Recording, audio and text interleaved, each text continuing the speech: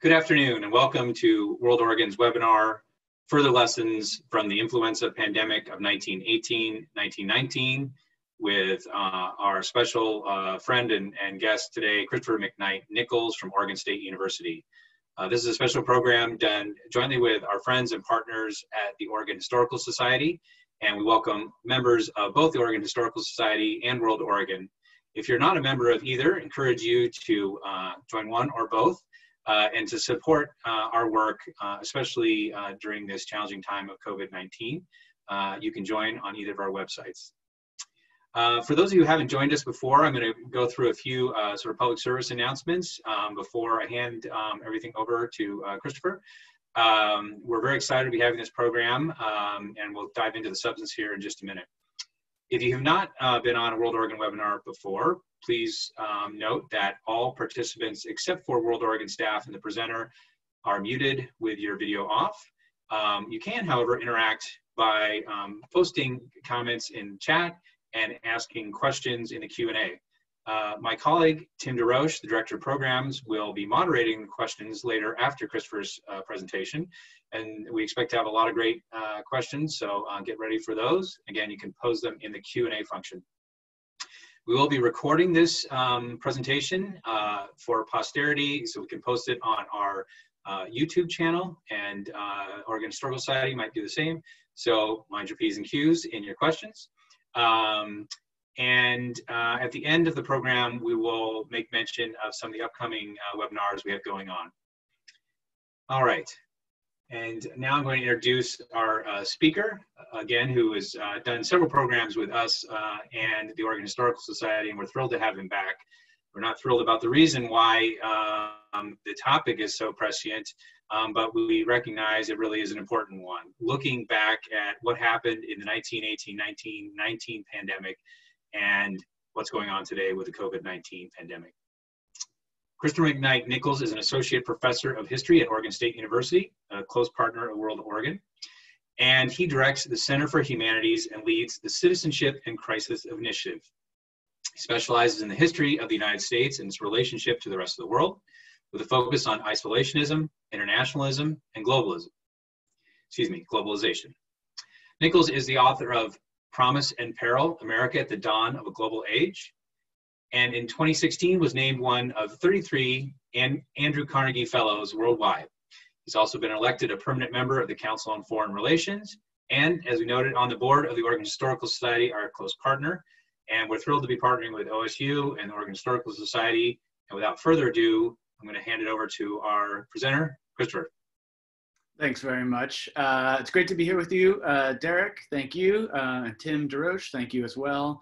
Thanks to our the great WorldOregon team and the Oregon Historical Society, who's also been a fantastic partner in so many collaborations. I really do wish we could be together in person. This is the sort of important historical relevant topic that it would be even better to be together in community discussing in the same room. But we are virtually together, remotely together here, so I can present and we can talk and think together, and hopefully I'll leave you with some thoughts that will be insightful and maybe generate some discussion and conversation at home, in the workplace, and elsewhere. Without further ado, I will share my screen, give a few caveats, and get going on what I hope will be a very engaging program. So the first thing to note is that we're reprising this conversation about 6 months after the first time that I did a talk on this subject with the WorldOregon team and in partnership with the Oregon Historical Society. So this is further lessons from the influenza pandemic of 1918-19. One of the things I want to note at first is that I'm a historian of American foreign relations and politics, history of ideas, and that I've worked extensively on the flu, especially in the context of World War I, but I'm not an epidemiologist, obviously. So I'm giving you a historical and foreign relations perspective on the subject. Another important note, and at the end I'll have some select references that you all can see. we'll share after the fact and in the video broadcast that will follow and be uploaded. I'm relying on lots of great history. Some of this is my own interpretation and research, and some comes from others, and I've tried to attribute that as well as possible.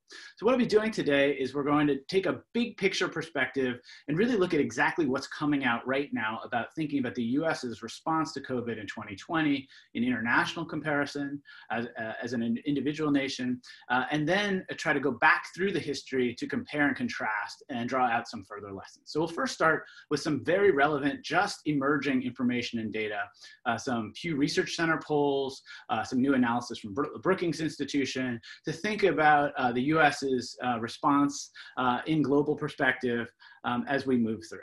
So here's a first slide to get us going and thinking. As anyone who's involved in a WorldOregon event, World Affairs Council on Foreign Relations knows, we know that signals matter a lot in foreign relations, in IR theory. Signals at different levels in terms of networks and communications, signals matter. So if you think about wars, they send signals and threats of conflict, but pandemics and public health also matter a lot. Actually, I have a forthcoming book project on rethinking American grand strategy. And one of the really signature chapters in that volume, in my opinion, is on public health as grand strategy. If you look around the world today, other nations and individuals and citizens in those states, diplomats and politicians are looking at the US, they're looking at comparatively at other countries and making assessments about which countries did better or worse in terms of dealing with the pandemic, and then also the other attendant problems that come with a pandemic. For instance, potential political polarization, and of course, recession and depression. And so as we look around the world today, and this is emerging information that's just coming out now, the Pew Research Center study that I'm noting here just came out, US favorability rankings and ratings have plummeted worldwide. Negative views of the pandemic have been what those doing this polling have suggested have really helped to tank American favorability. We're currently at lows that are akin to those of the early Iraq war, tensions with countries like France, for instance. The US is now lower than comparable moments in other eras. Germans especially give the US low marks, and I think part of this is attributable to the conflict between President Trump and Angela Merkel, but it's also underlies a deeper sense of the ways in which the US's response to the pandemic have been widely panned by the world community. Now, we could quibble with whether or not we agree with this assessment. Now, we could quibble with whether or not we care as scholars, as thinkers, as citizens, wherever we are located in the world.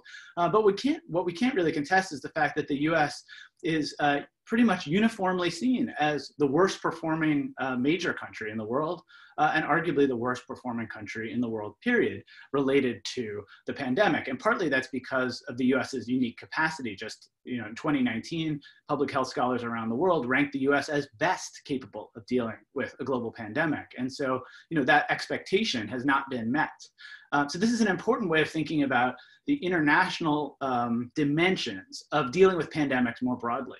And I want us to think about this moment in 2020 and then compare it back to 1918 as we go. So here we're looking at all public surveyed, ranking the US coronavirus response lowest. And here, interestingly, Spain has the highest view and South Korea the lowest at only 6%, saying the US has done a good job. And topping out at 20%. And then you can also see here other nations and groups that they think have done well, like the World Health Organization or the EU. And again, there are some interesting pieces here that we could tease out, but the most important takeaway is the uniformly negative views that the world community seems to have about the US. And so one of the things I wanted to signal here at the outset in thinking globally about further lessons from 1918 as they pertain to the present is to think about these signals that are being sent in the world community. So if you're thinking about what are the signals that the US sends when it's confronted by threats, for instance, rising questions of nuclear proliferation, other programs that WorldOregon has done and is doing on these kinds of concerns, or climate change. The US, part of these new perspectives, what we're seeing now in fall 2020, is that the world community sees the US as less effective in dealing with virtually every kind of external and internal threat to the nation state. And this is something that's worth remarking on, particularly in the context of World War I, where of course the US was seen in late 1918 and into early 1919 as a major important power helping to bring what Woodrow Wilson called peace without victory, a peace for small and large states. Now that we know how, with historical hindsight, that did not play out, but the US was very positively viewed from what we know anecdotally. We don't have good social science polling. In comparison, in this moment of pandemic, the pandemic response itself, but also other global issues have helped to tank the US's approval ratings. Here's just a nice little breakdown of that. Poor marks for America's response to the coronavirus outbreak. And again, this is information that's just coming out September 15th, September 16th. And that the World Health Organization, which the US has pulled out of, has been viewed more positively. Seems significant that China has been viewed more positively, at least than the US, in its response. Seems significant, particularly with the political rhetoric coming out of the White House related to China's role in this. Again, these are interesting pieces of data in and of themselves. They don't tell us the full story, but they're useful to start us out in thinking about the global dimensions of pandemics more broadly. Economic decline is another piece of this. And I've talked extensively in other talks, and we'll get to this a little bit, what happened to the economy in 1918 and 1919. It did decline in 1918 and 19. One takeaway from that pandemic that we see today is what I argue is there's no such thing as business as usual in a pandemic. Workers, people vote with their feet. They don't show up to work. They don't purchase as many goods. Unemployment obviously becomes more rampant in moments of pandemic as businesses shut, or there are limits on the number of people who can come in. So if you look here, you see the U.S. in the middle of the pack on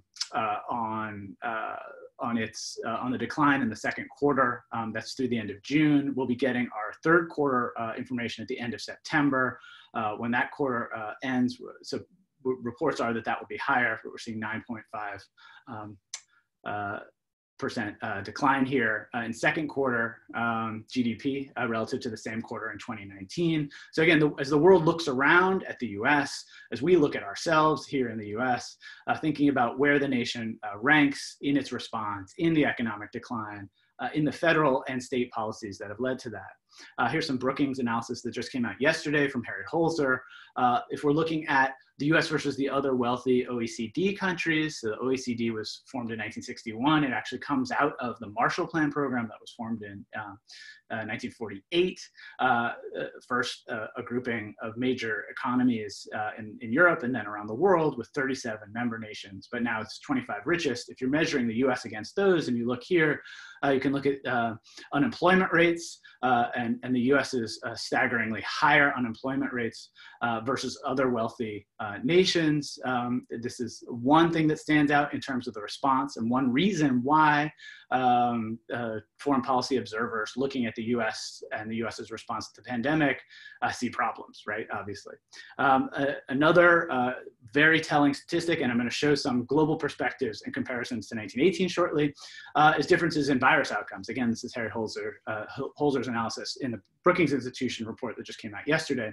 Differences in virus outcomes. And here's another scenario, another piece of data in which we get a better sense of how the US has done and fared poorly. New cases per 1,000 versus deaths in other countries. And again, this is what, this is undergirding those sensibilities about threats and about the pandemic response and favorability, but it's also telling of a moment, it's a snapshot of international relations. It tells us something about the US's ability to handle its own business internally and then to project its capacity to do so abroad, which, to be perfectly honest, when you look at some of these pieces of data, really does support that unfavorable view. Again, here's another way of looking at this. Probably everybody here at this presentation has been looking at these numbers too, so I just want to help visualize them a bit. Here's the 7-day rolling average of new confirmed cases. And again, the US is always at the top of these lists whenever you're drawing your data. I grabbed this yesterday. Right up there at the top, number of confirmed cases is always lower than the number of actual cases. This is very much a concern for us in thinking about the data from 1918 and 19. We have a very similar phenomenon today. And as we roll through another way of looking at this, just looking at the US, the question here, or what you probably want to see here, is a flattening of the curve and a decline. What we've seen since the outbreak is that the US has remained at a relative plateau. So public health scholars who look at the data of 1918 and 19, insofar as we have good longitudinal data, see a lot of peaks and valleys. We see 3 waves. And this is what I'm going to emphasize as we move through the rest of our talk and think together about 1918 and 19. So let's talk about that. Going global, let's compare the pandemics, 1918, 1920. Now, this is some data from the middle of August, but it still pretty much holds. We're up to 196,000 deaths in the US, 930 or so thousand tragic deaths around the world as well.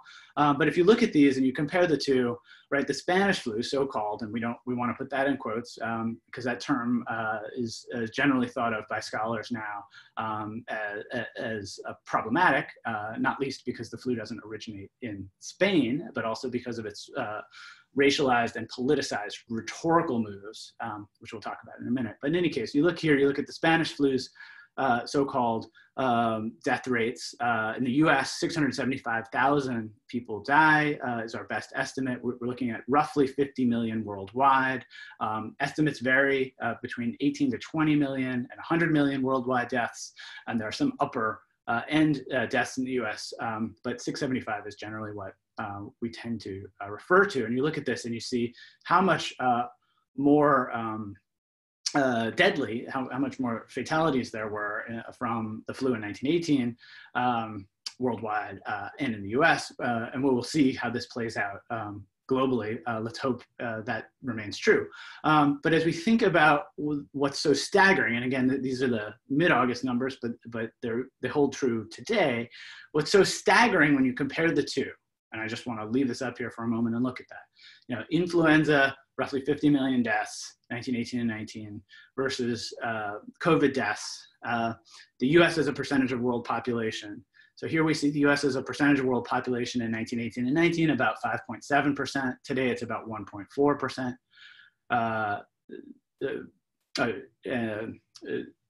Today it's about 4.2%, excuse me. If you look at the deaths from the flu, about 1.4% of the global deaths in 1918 and 19 came from the US. And this is the thing that's staggering for those of us who are historians of this period and compare the two. On the order of 22% of deaths worldwide have come from the US. And this is partly why public health scholars in particular, when they look at the US response, rate it unfavorably today. And this is a staggering difference because, of course, as we just saw, the mortality rates are so much lower, the mortality rates are so much lower today from COVID overall. And so that the US has suffered so much worse is astonishing to those observers who've been thinking about and researching the virulence of these kinds of viral pandemics. All right, so now we've got our global perspective, we've got some comparisons. Let's think together for a little while about the flu as it spread and think about death rates and think about what happened in 1918 and 1919. And here's one more visualization and one more way to begin that conversation. So one thing that stands out is very different between today and then. It's something we know a lot more about since the last time I gave a talk with WorldOregon and Oregon Historical Society is the peoples and groups, the demographic groups who are most affected. We know that today the demographic groups that are most affected are in the older age cohort and that socioeconomic status and people of color, marginalized people are like 1918, disproportionately affected. The thing that stands out perhaps most when you look at what happened in 1918, why it was so devastating and why people were so fearful, was that it disproportionately affected people in the 18 to 45 age bracket, roughly speaking.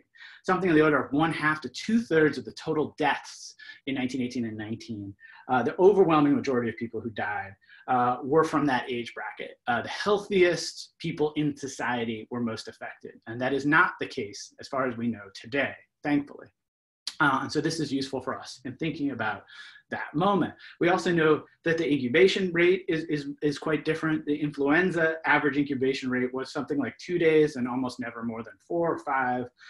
Whereas we know that coronavirus is something like twice as long, and they're more asymptomatic carriers. And so it's just quite a different kind of a virus and quite a different way of thinking about incubation rate and death and contagion even. So in short, one of the things that historians like to emphasize when we think about this history and this moment is that all that data, everything that I just showed you, should be taken with an important grain of salt. And that grain of salt is something that we emphasized in an article that I recently published in the Journal of the Gilded Age and Progressive Era. And that is that suffering is the main way to understand, is the prism through which we should understand and think about the history of the pandemic of 1918 and 19. Immense suffering. The vast majority of deaths came in the fall of 1918, in the deadly second wave. And it absolutely astonished the American medical profession and devastated families. And again, in part because so many young, healthy people, doctors and nurses were disproportionately hit, soldiers, young mothers, really healthy people. And the argument for this basically from epidemiologists is a so-called cytosine storm, a storm in the lungs. The healthy immune systems were over-responding to the virus, to influenza, H1N1, and that quite likely the older demographic, the older generation had been exposed to something closer.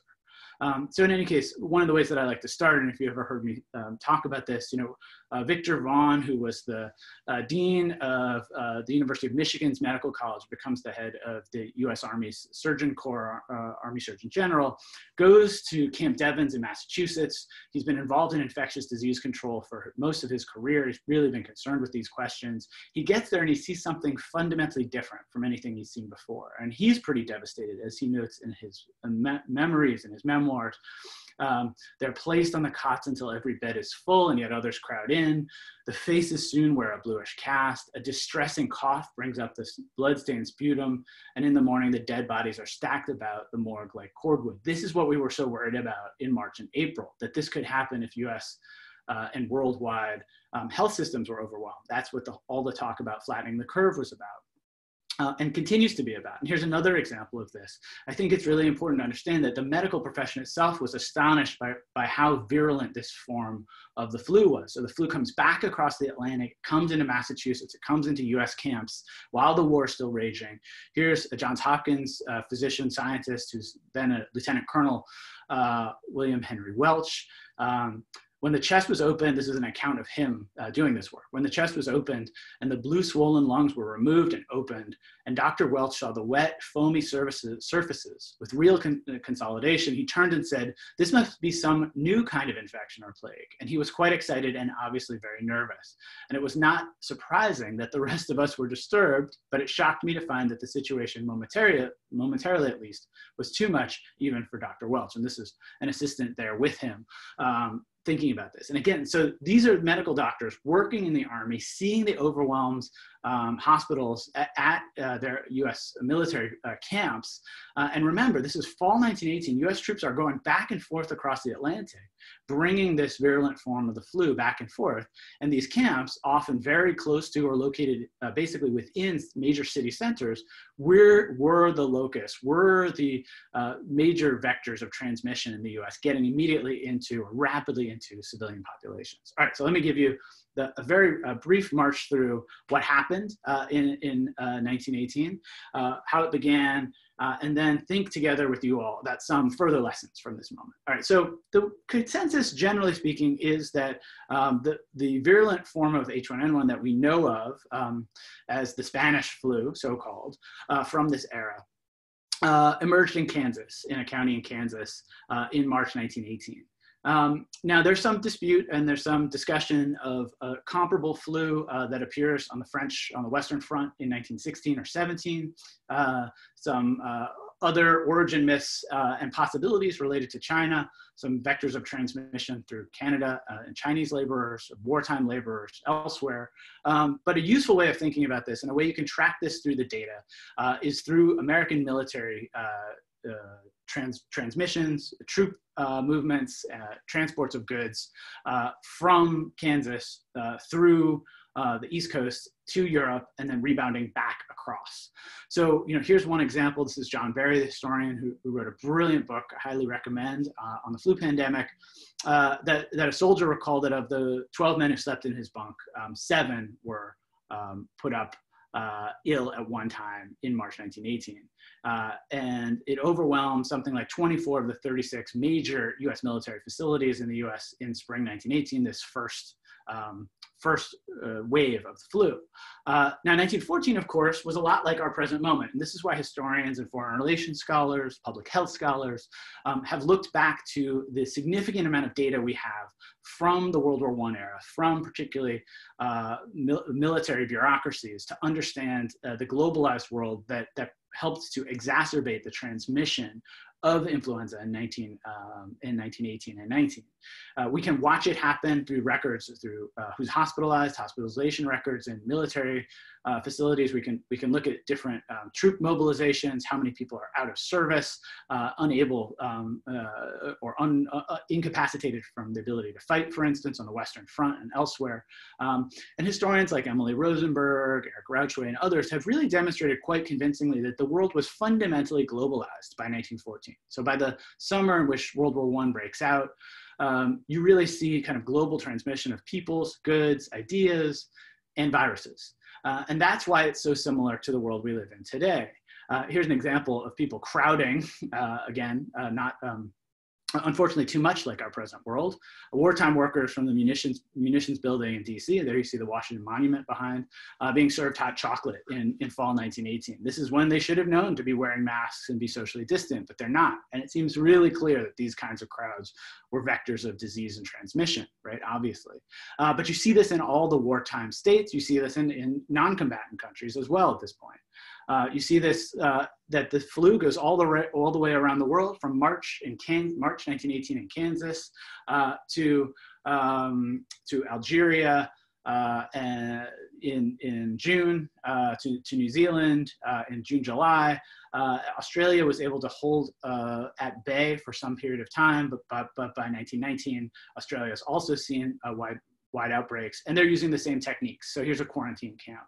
One of the things that historians and public health scholars always point out is that we today in 2020 are using early 20th century techniques to combat this pandemic. We have a more modern medical health infrastructure. Sure, we have more capacity to treat disease, but at the end of the day, the main techniques we have to deal with it are very similar to those of 1918 and 19. Their closure policies, their social distancing, their masks, hand hygiene, and they're ultimately about collective action and individual agency. That individuals have a lot of agency to help prevent spread in their communities, or to act with disregard for others and enhance spread.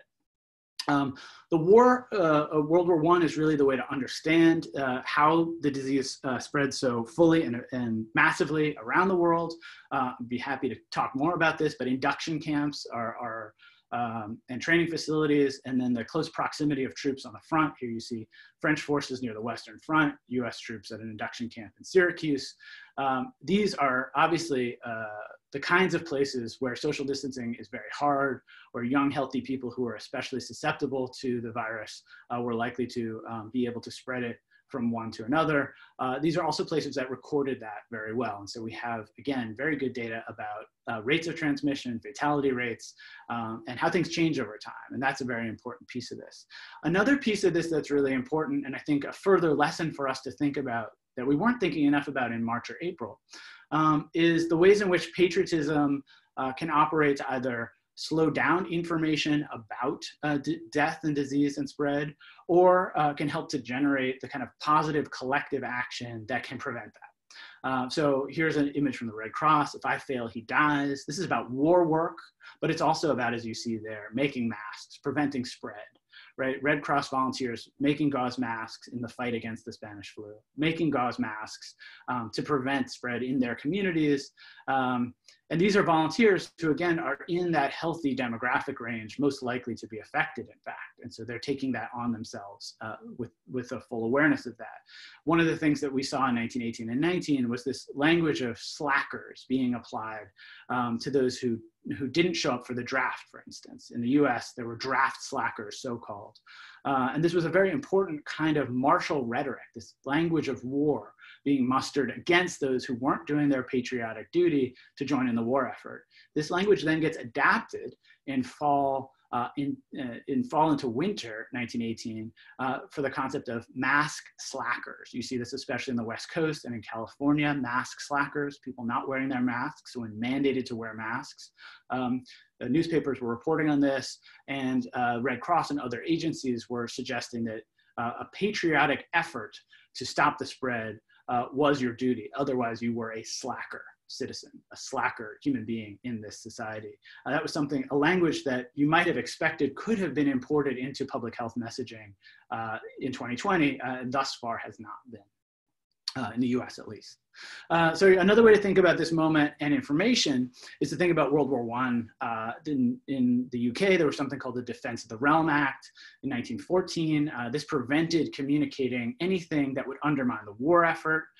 Very similar actions were taken in the US. The Espionage and Sedition Acts in 1917 and 1918 were thought of and generated to prevent and punish enemy agents, enemy action, espionage. But the way they were operationalized was often to prevent the press from reporting information about, say, the combat effectiveness of US troops who were sick with the influenza, or to enact or spread something that might generate panic. This is something we've heard about in some of the politics in the US in September 2020, about whether or not it's better for a president or administration to minimize a threat or not. And I would note here, Woodrow Wilson in 1918, 1919 never once publicly spoke about the influenza pandemic, never once publicly issued a statement on it. Though the Surgeon General, Rupert Blue, did issue orders. They came late, and the Surgeon General's office minimized the threat of the flu, calling it a 3-day fever, the grip,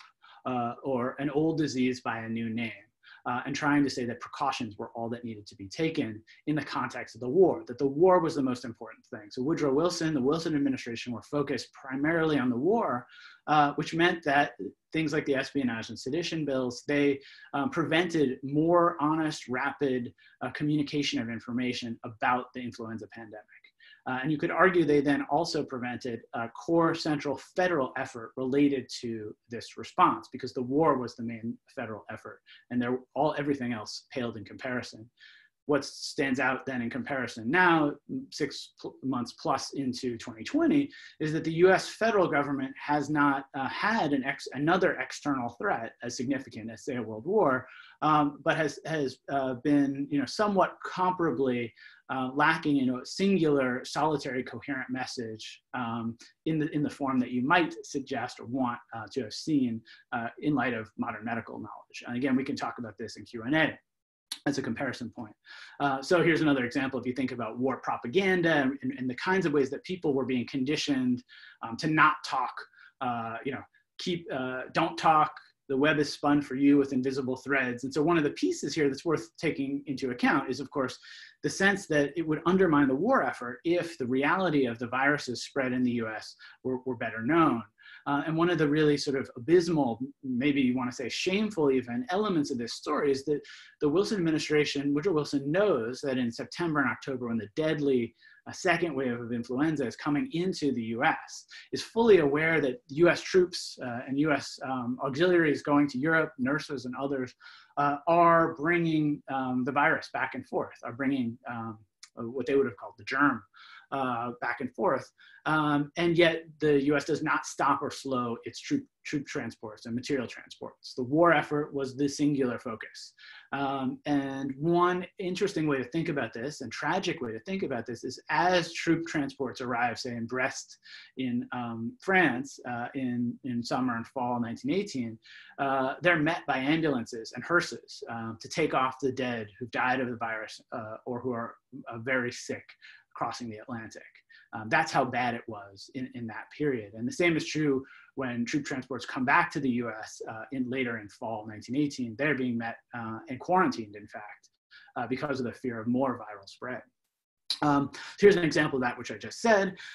Spanish influenza, a new name for an old familiar disease. And this comes from, you know, things that are being put forward by the Red Cross. This is the information you're getting from the Surgeon General, that this runs nationwide as late as late October 1918, when the most virulent, deadly wave is out there, you know, is indicative of the ways in which the federal government and other actors at the state and local levels were often minimizing concerns about this. You know, and here you see very similar language to stuff we've heard in 2020.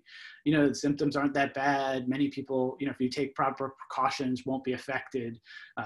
You know, no occasion for panic, as you see there in another headline. Very low percentage of fatalities. You know, if you're living in a city like Philadelphia in late October 1918, this does not accord with your lived experience. Philadelphia has a major outbreak in that period, and they've seen bodies pile up on the corners by that point. They are very worried. And so you're seeing this disjuncture between kind of official rhetoric and language and information and the lived experience of people suffering with the flu. It's another important takeaway point that historians have and public health scholars have emphasized. And it seems all the more relevant today, you know, as we've seen back and forth issues, say, related to masks and other behaviors and practices, or even opening indoor operations for different kinds of facilities. This disjuncture between what's officially said, what we live with as our experience, and then what seems to be anecdotally true in terms of health and safety is another piece of this story. And I would add, there's a great example in this article that I recently did with some other scholars. You can find in literature the ways in which this is operationalized in your everyday life. And this is an important takeaway. It's so-called contagion guilt. That, you know, you took a risk, you went to a wedding, or you went into the office and you saw someone, or there might have been a transmission. And then someone in your immediate network, say someone you love deeply, gets the virus.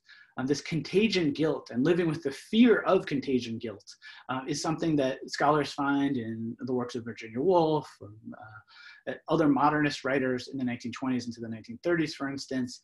So you see this in literature, you see this in other examples of popular culture in the period after the influenza. And this is something we didn't think much about when this broke out, although many people were taking personal responsibility. And that's a big part of the suffering story of 1918 in social history. All right, so why the Spanish flu? I want to give you a couple big picture takeaways, and then we'll get into some Q&A as well. All right, why the Spanish flu? Well, many of you have probably heard this and know this. I set this up already. Right, the US and the British press, the French press, the German press are all censored because of World War I. So only nations that are neutral in that period, like Spain, had press that was publishing more honest and accurate information, particularly related to viral spread, because they weren't as concerned with whether or not their troops would be combat capable, for instance, or other reasons for minimizing risks. So when King Alfonso XIII comes down with a very bad case of the flu in May 1918, and a number of other members of this aristocracy and prominent people in society, the Spanish press writes some really sensational accounts of what was going on. People were dropping dead in the streets, that they were dying very fast, very healthy young people were getting sick, talking about other ways to deal with these concerns. And then you rapidly see, and you can Google this to see some of the accounts, there are scans of a lot of this press coverage. First in the British, the Anglo-American press, pick this up, and they say that the Spanish flu, that this is a Spanish flu, it's a Spanish problem, and it comes from the environment or the climate and the social practices or mores of the Spanish, that they're dirtier, that their environment breeds viruses. And you see this in what's being discussed, in part because there was a perception by the British and the Americans that the Spanish were tacitly more on the side of the Habsburg Empire, of the Austro-Hungarians and the Germans in the war. And so they were more of an enemy nation. And therefore, this sort of kind of racialized, politicized rhetoric was what the US and the British kind of weaponized against the Spanish. Now, one thing that's interesting in this moment is the Spanish actually call it the French flu. because they blame the flu coming from the front and coming from workers going to and from Spain doing war work. And similarly, the Germans call it the Russian pest, and you see other nations operationalizing and weaponizing the virus in a very recognizable way to what we've seen, particularly out of the Trump administration, the China virus, the Wuhan virus, this sort of thing, right? And that this language shouldn't surprise us that it happened in a global context, in the context of a war. But what's an important element here is that these international dimensions were crucial to understanding the context, the flow, and the information coming out in that era. So, a little bit later, so what happens with this second, more deadly virus? So in the spring of 1918, the British fleet, for instance, has 10,000 or so sailors get sick, but only about a handful die. A number, as I said, something like 24 out of 36 US military bases have full medical wards of people with the flu in the spring of 1918. But they're not dying in those large numbers, the numbers that we associate with this deadly second wave.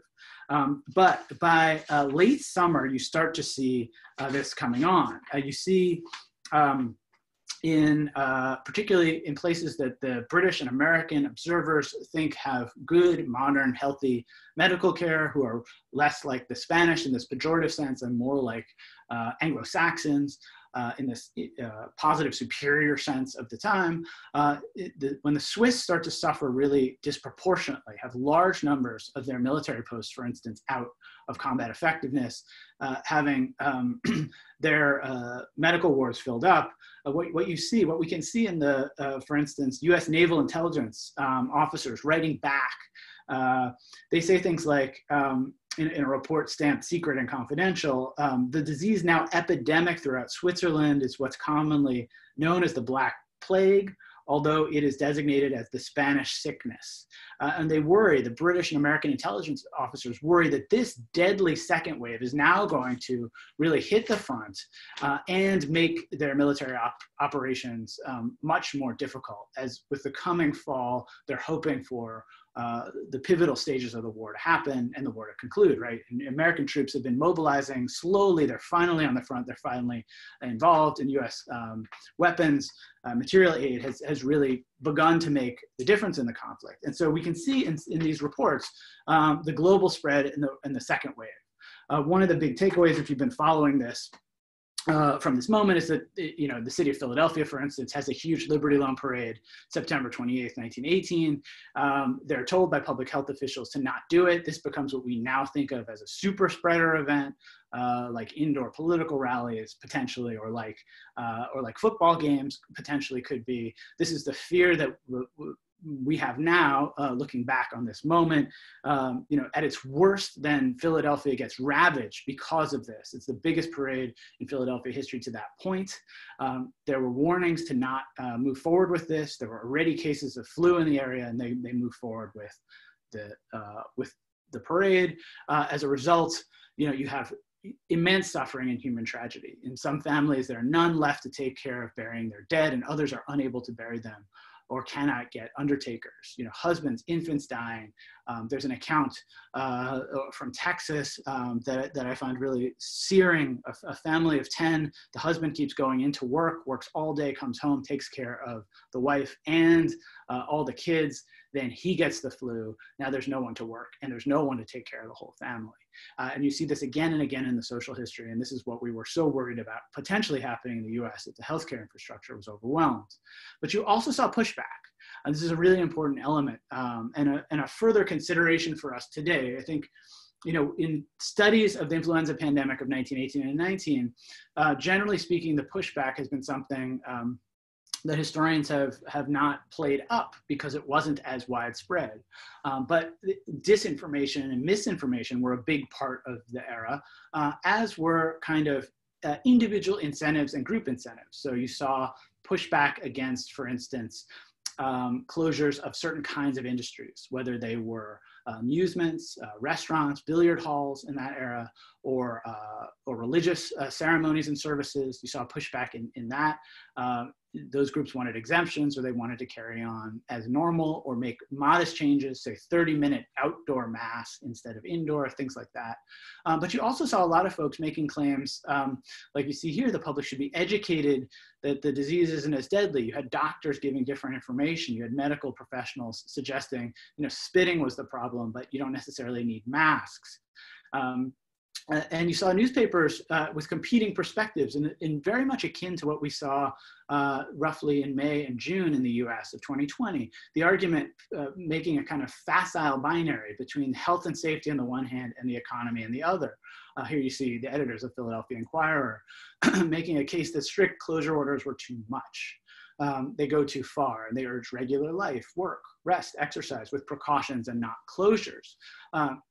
Now, living in the city of Philadelphia, where at one point 700 people were dying a day, and that the clergy members who were driving the horse carts to pick up bodies were overwhelmed, that literally bodies were on the streets in this era.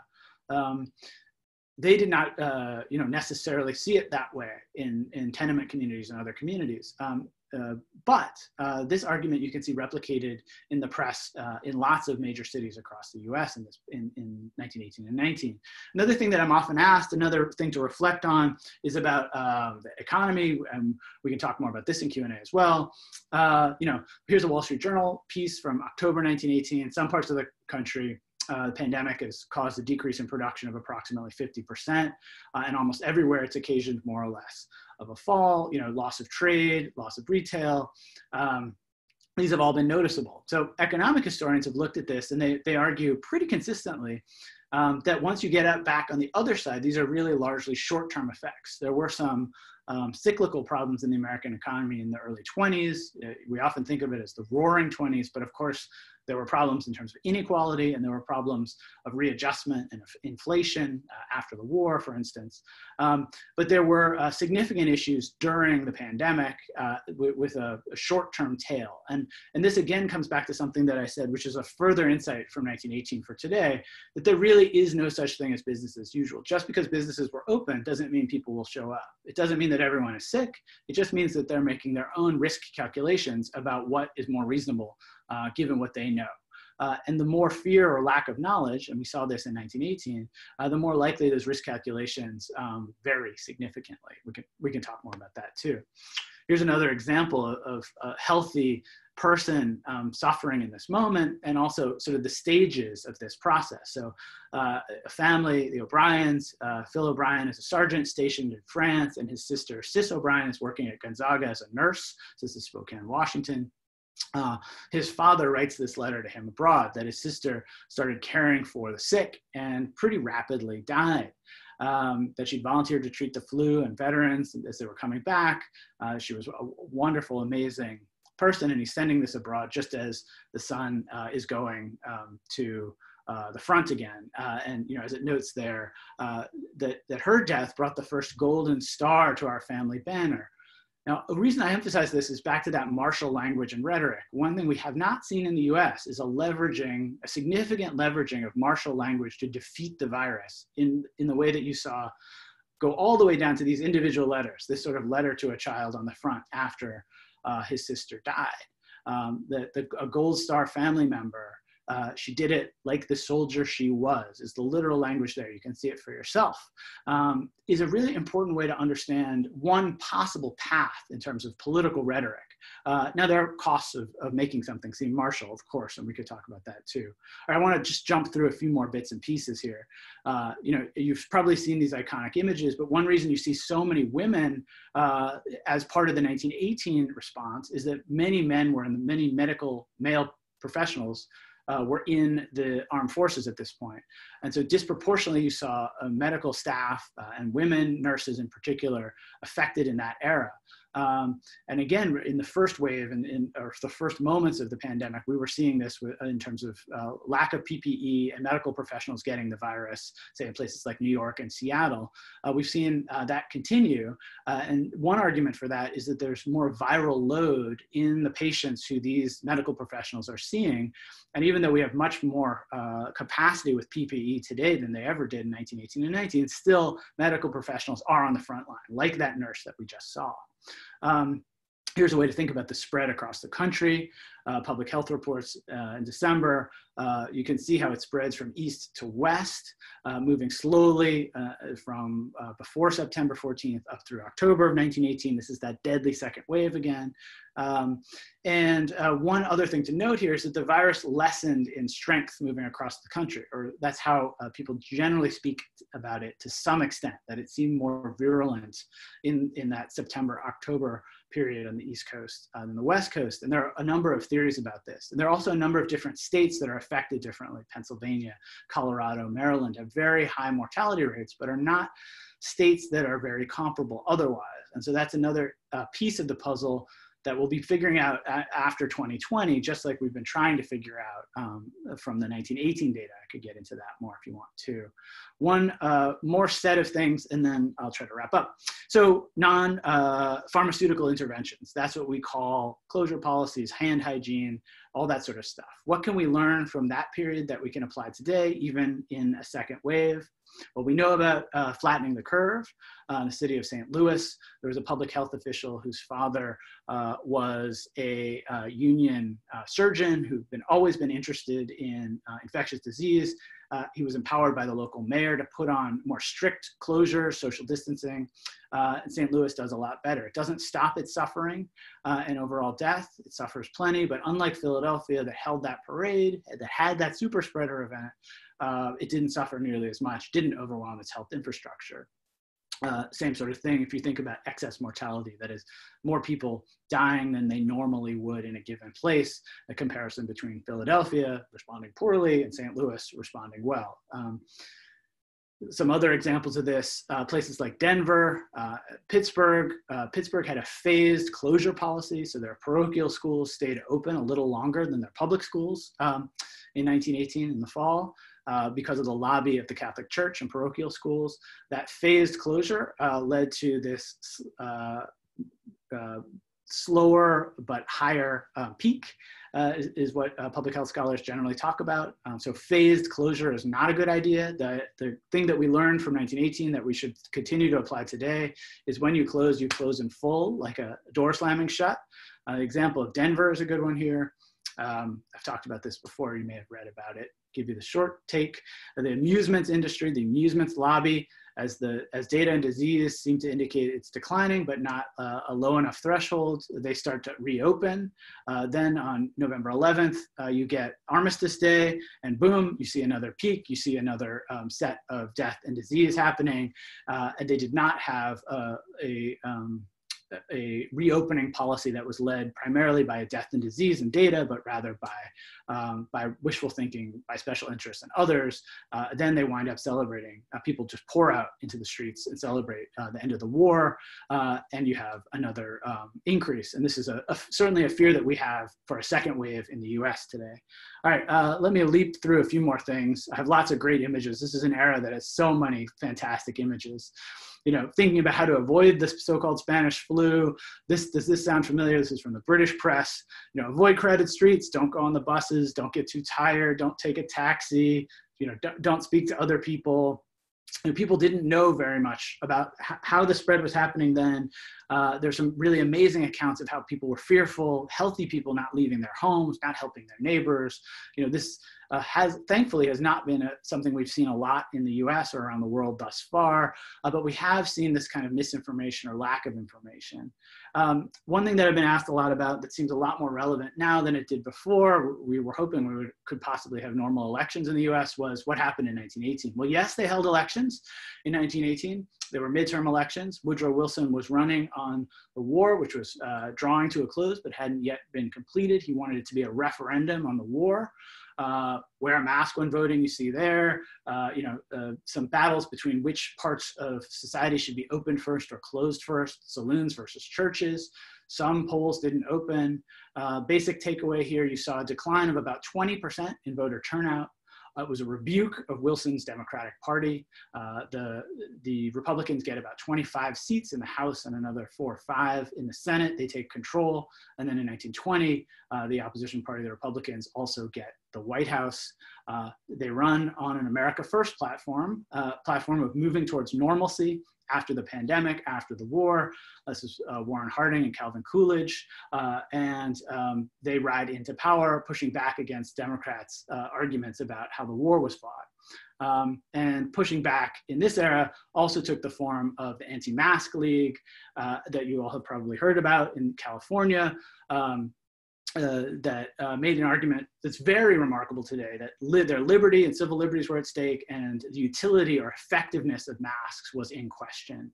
And in states and cities, particularly cities that had mandatory mask mandates, you saw some battles over this. But there was only one large organized organization like this in San Francisco, the Anti-Mask League. In most places, there was not widespread anti-mask activities. There were some in Portland, Oregon, for instance. There was pushback, but not in this large organized way. And the other thing to take away and reflect on now is that this was not highly partisan. These organizations were neither Republican nor Democratic, that they were a special interest or lobby group, but not highly partisan and not polarized in the way that we've seen since. Here's some more evidence about that mask slackerdom, police actually enforcing this. So one day in San Francisco, 100 people were arrested, fines were implemented, there were jail sentences as well, trying to push forward this sort of set of public policy and public health efforts to make people wear masks. And you saw this too in cartoons. Say Ma, even the horses are wearing them. This is from Fort Wayne. And trying to educate family members to wear them as much as possible, even indoors, even kissing, even with kids, even in all sorts of walks of life that there might be resistance. And this went through the Christmas season in 1918. So here you see people shopping, and they're being protected. The chief objectors in this cartoon, also from Fort Wayne, are the germs. The germs say, oh man, I thought this would have been great, all these people out shopping for holiday presents, but in fact, the masks are stopping that. And again, so you can see how the cartoons, so the political rhetoric, by late in fall 1918 are really developing a mass communication related to a public health strategy, even if it's not coming from the Wilson administration. And then economic and political effects, as I spoke about, we don't have great data, but we do know that high mortality and illness really had enormous negative socioeconomic effects. There were decreases in mine output, decreases in businesses, retail sales. Rising xenophobia is another part of this story, and I want to end with that. Rising xenophobia, riots, and conflict also came out of this moment. And so one thing that I worry about, historians worry about, is that the summer after the third wave, so spring 1919, was when we saw large labor upheaval, the so-called Great Steel Strike. You saw riots, racial violence, African-American GIs coming back from the war were lynched and attacked, demanding their rights, their full citizenship rights. And so that summer, that moment was really a fraught one in US society. Red Summer, expelling immigrants, xenophobia rising. And it's something that should worry us all in thinking about what the dislocations of pandemic, and in this case, dislocations of pandemic plus war, but for us, it would be the pandemic plus the recession, might mean towards longer outcomes. And we've seen that in terms of protests and other activities, but where that will go, your guess is as good as mine. Some of my main insights are things that I've often described, that where there were cancellations and postponements of large events, we really know that these anti-crowding measures worked. They worked to slow the spread, they limited death and disease. But most Western nations that were involved in the war minimized risk. The US was a great example of this. Through the Committee on Public Information, the US explicitly sought to hide infections and tamp down information. This also happened in England. And this meant that citizens were ill-informed, that they didn't know what was going on, that they didn't have good techniques to fight back against viral spread, not rapidly enough, and they didn't trust their leaders. In some cities like St. Louis, they did, but overall, they weren't able to fully trust their leadership, places like Philadelphia, for instance. So honest information is key. It's something that we continue to long for in every nation confronting this. Honest, clear, coherent information. Layered closures are not good, as opposed to slamming the door closed, and gradual reopening is a lesson that we learned in 1918 that seems even more important in 2020. Here's a few select references. I know I've gone on. We wanted to give you a really full sense of the global dimensions of this moment, 1918, 1919, and I will leave it at that, and we can continue with some Q&A. Thanks very much for listening and participating. Oh, that is wonderful. Chris, this is Tim DeRoche, Director of Programs for WorldOregon. Thanks again for such a rich perspective.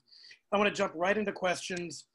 We've got a question from Steve, which is what changes to the US public health approach, particularly to the balance between federal, state, and local, were made in the wake of the 1918 pandemic, and what level of after-incident review occurred, whether congressional hearings, ad hoc commission, et cetera?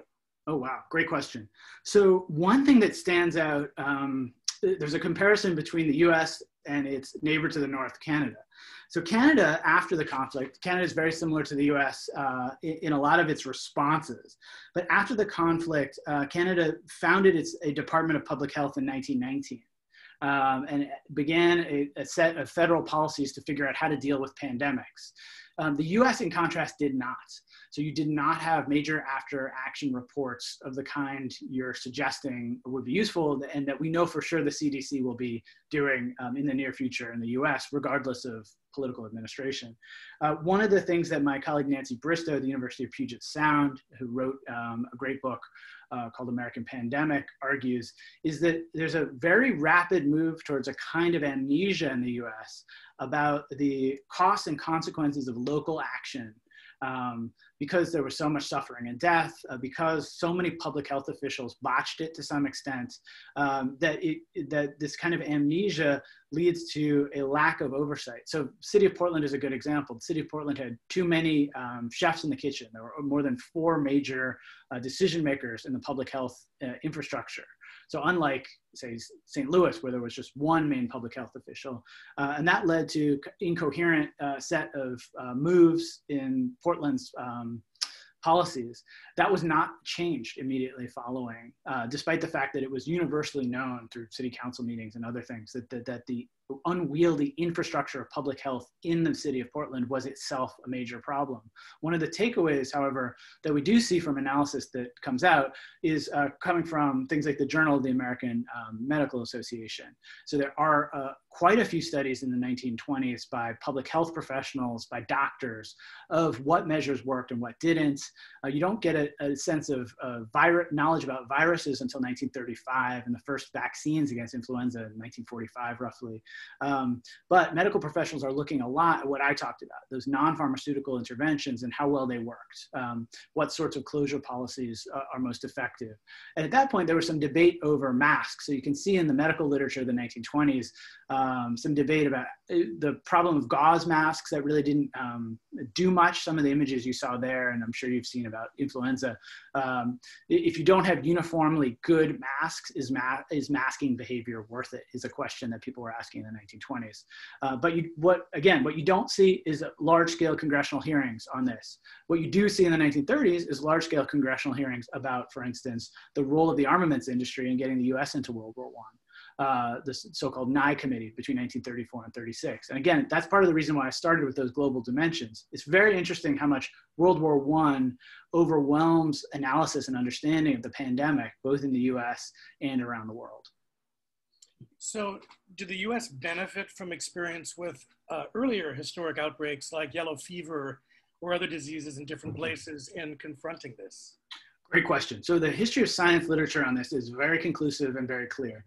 A city like New York, which does suffer quite a bit in fall 1918, is far better off because it had waged a 20-year war against tuberculosis, for instance. That the US's medical infrastructure, places like the Rockefeller Institute, doing pioneering research on things like yellow fever, really were very useful in trying to understand the spread of the germ, those kinds of dissections that I started with, the way American medical professionals were worried about these concerns. Also policies like quarantine, had been tried in other places. In 1889-90 was the previous largest influenza outbreak. It was very significant, and some quarantine policies that had worked then in the late 19th century were the kinds of direct reference for the behaviors and practices of particularly the Army Medical Corps, who were trying to keep the virus from getting from bases and naval facilities to civilian populations. So they didn't work as well, but they were directly referencing past experience of pandemics to try to apply those techniques during this one in 1918 and 19. So here's a good one, and I wish we had an hour for you to answer this, but as a historian, what have you noted as the most practical and effective way to decrease or prevent misinformation being spread by elected leaders? Wow. Well, one hope that I always have, although it's somewhat forlorn, to be honest, is that the curiosity of those who are interested in getting to know, say, more history will help generate a kind of secondary effects, kind of ripple effects, to know more of the past and not to be persuaded, for instance, as some political rhetoric in March and April suggested, that we didn't know anything about past pandemics, viral spread, non-pharmaceutical interventions. We do, in fact, know quite a lot, particularly from US political military infrastructure. In terms of combating these things, I think one thing I highly recommend is Tim Snyder's book On Tyranny. It's a great, very short book, short read on ways that you can combat kind of top-down hierarchical ways of forcing individuals to conform to other belief patterns, and among them is to not agree, to not accept received wisdoms. I think this is a good position for me as a historian and an educator. I may have my personal opinions, but I need to check them at the door, not agree or assent to information that's given to me, or even that just confirms my biases, but try to check them in some fundamental way. So Tim Snyder's argument in On Tyranny is don't agree at first. Don't assent to received wisdoms or powerful knowledge coming down to individuals. Another piece of this question, which is really important in thinking about comparative pandemics, is that there is a lot of responsibility on local leadership. One lesson there that I glossed over rapidly was the real story. I wrote this in a Washington Post editorial and in an Oregonian one. The real story of the 1918 and 19 pandemic is at the local and state level. Those were the officials who communicated better or worse. Those are the officials who citizens and engaged members of the community listened to. If they botched it, they were held accountable often. And if they didn't, they were esteemed for it. And a big part of that was being honest, even when the answers or the situation was terrible, right? And so I think that's an important component of this, that honest, clear communication and action at the local level, a la Tip O'Neill, all politics is local, is most vital. And what I worry most about is misinformation on the local level. And so one of the things we saw in 1918 was, I moved through the slides pretty rapidly, and there were some people who thought that the flu might be transmitted through telephones, for instance, and so they were afraid to talk on telephones. There were some people who were so fearful of catching the flu that they wouldn't visit with any neighbors. And so that kind of deep, profound misinformation leading to fear and inaction is the kind of thing that we need to combat through honest, clear, open communication, and through electing politicians and listening to other sources as best we can. I wish I had a good answer to that. If I did, I would certainly write a book about it. So on the local angle, during the Progressive Era, Portland was a battleground for an anti-vaccination movement. How much of that was influenced by the 1918-1919 pandemic? Yeah, so that's a great question. So I don't know if I have all the answers, but I'll give you a few of what I know. So in 1918, very rapidly, September, October, American doctors on the East Coast pushed rapidly to try to develop vaccines. And in fact, there are a couple of cases that are written about by Ken Davis, by Nancy Bristow, by John Barry, by Gina Colada in their books on the flu pandemic.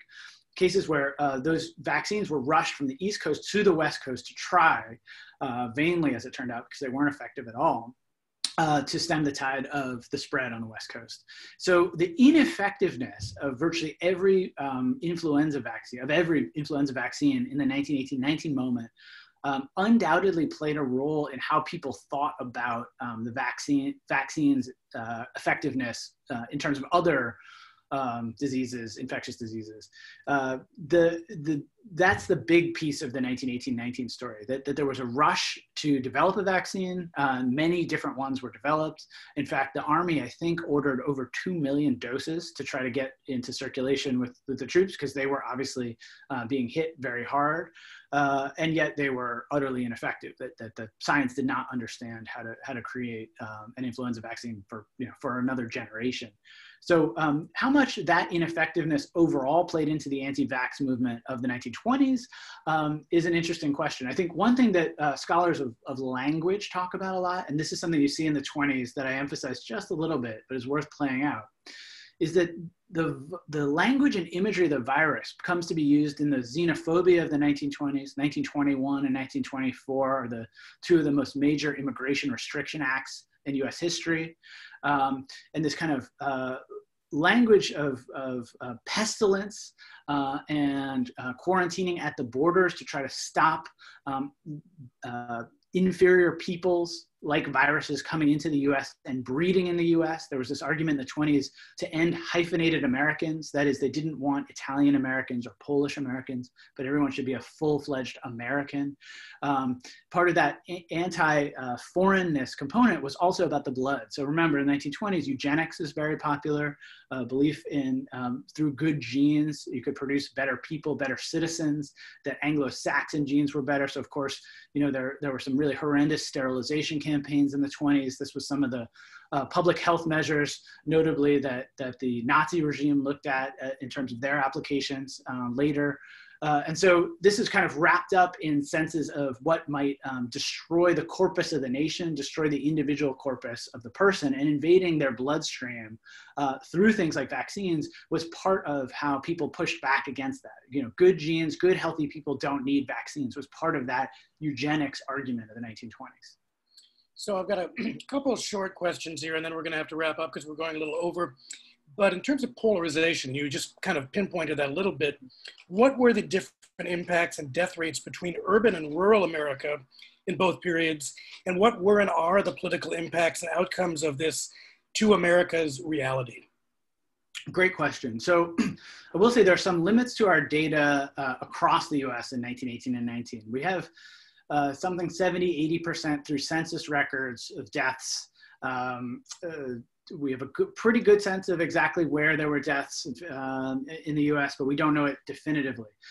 Some small towns were hit very hard.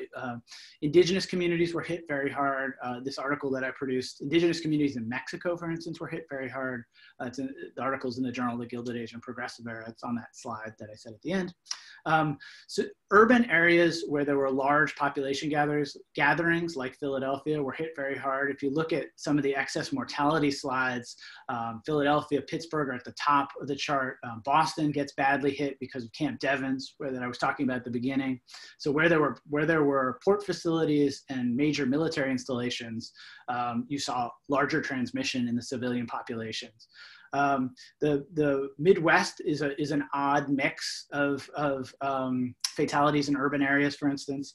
One of the things that we often talk about, scholars of this in the social history, is that smaller communities were more rapidly overwhelmed. So when there was a lot of virus, there's an example in Alaska, a town of 80 people, which was largely comprised, I think, of Aleut Indians, of indigenous folks. A town of 80, 72 died. And when Red Cross officials got there, they couldn't sort out the living from the dead because people were had just sort of expired in their homes or were unable to feed themselves. There was no one there to take care of them. And there's hundreds of examples like that across the US, in the Southwest, for instance, in Arizona, in the Midwest, small towns that were very small communities that were hit incredibly hard. They had no doctor, they had no facilities. And when they were overwhelmed by the virus, and again, remember how fast that incubation period is, just a couple days, it could sweep through a small community and incapacitate it very fast. On the other hand, there were communities that dodged it almost entirely. And so one of the things you had in terms of the H1N1 is that it kept hitting people in the 1920s and thereafter, and there was a fear that it might have changed and become more virulent again. But often that was what you might argue was a second or a third wave, just much delayed, hitting communities that were spared, small communities that were spared in that period. One other thing that we know that scholars point out is that disproportionately people of lower socioeconomic status who had to continue work and lived in more crowded areas or areas where with poor ventilation and potentially poor hygiene or overall cleanliness, and people of color in the US suffered more and died more. So we know that pretty definitively from the statistics of that era, just like today. And so I think one thing that public health scholars were talking about, in the spring of 2020 was beware this differential outcome, that eventually it does get to rural communities, but it'll hit urban areas first. I mean, they were right on that.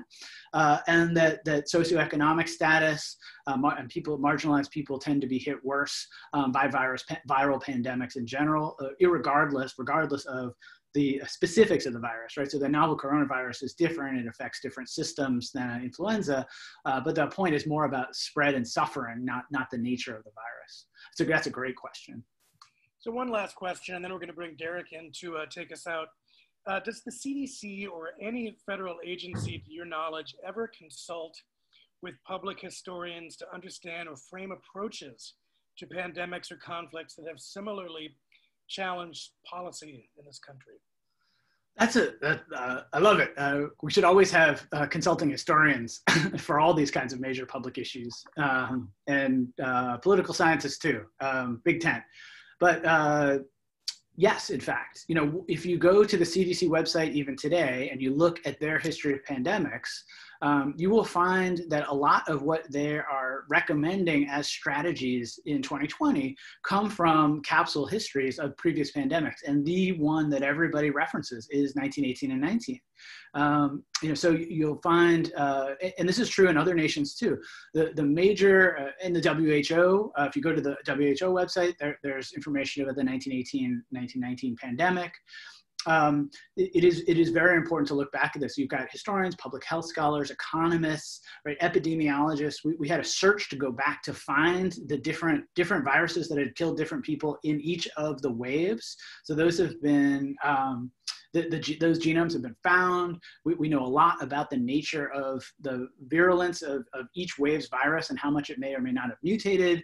So this can be part of that longer sort of history meets history of medicine, epidemiological history, really useful in thinking about then how to understand, for instance, what keeps me up at night, which is that we haven't even, in the US, haven't seen a second wave. These are all peaks and valleys of a first wave. Right? And we're getting closer to that winter season when people will be inside and when there will be the influenza virus itself will also be wrapped up in the same kinds of symptoms that you see from COVID. That's when we're likely to see, a second wave or worse moment. And that's what public health scholars and historians have been arguing for. And you've heard this from CDC officials. It hasn't been communicated very widely, but the fear of the fall season, the winter season, is a very real and significant one. And around the world, public health officials have been listening to historians about that. Now, what we can do is a little different, right? We only know those early 20th century non-pharmaceutical interventions that work. And as I said, individual agency is a huge part of that. That public health infrastructures can only do so much, but it's on us to do it. And one thing that's really fascinating about the further lessons, this moment that we're kind of wrapping up, was that in the city of Portland, for instance, when in the fall of 1918, they were debating a mask ordinance. And then as they were thinking about how effective that would be moving into the next year, the main lament of the main officials in the city was that this was all about individual agency, that if there were any problems, it would be because Portlanders didn't do what they should do, that they didn't take heed of the warnings about of keeping social distancing, about hand hygiene, about covering their coughs and sneezes.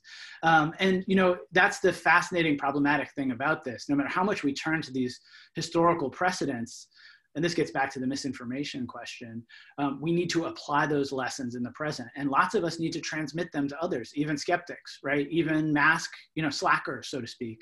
And just because the CDC has that information doesn't mean that it's being messaged well, and it doesn't mean that people are taking that individual action. But I am hopeful, in particular, that we know the kinds of techniques that can still stop spread and prevent disease and suffering if we just apply them. Great. Chris, always a pleasure. Thank you so much for this. I'm going to turn things over to Derek, who is going to take us home. Great. Thank you so much. Tim. Thanks, Chris, for a fantastic presentation, really riveting. And as we all hope for the current, additional worsening situation here with the fires and the smoke, we'll hope that we get some relief. We just thought it would be good to, look at the underlying problem that we're still all dealing with even after this smoke and fires depart, which is the ongoing coronavirus pandemic. And so thank you for that historical insight and audience for the fantastic questions. Again, a huge thanks to Chris, to Oregon State University, Oregon Historical Society, and encourage you to support that organization and ours. Upcoming events for World Oregon this Sunday, our young professionals have the Long Reads Club, where they take a look at a long-form journalism article and discuss it. And then next week, we have Mel Gertoff talking about his book on the Trump administration's foreign policy. That's Tuesday at noon. And then Thursday at noon, Peter Laufer from University of Oregon is talking about a radical proposal he has for the immigration situation. And both of them are past presenters that have been very popular with our audiences. So hope you can join us there. Stay safe, stay healthy. And thanks again, Chris, for a fantastic program. Bye-bye.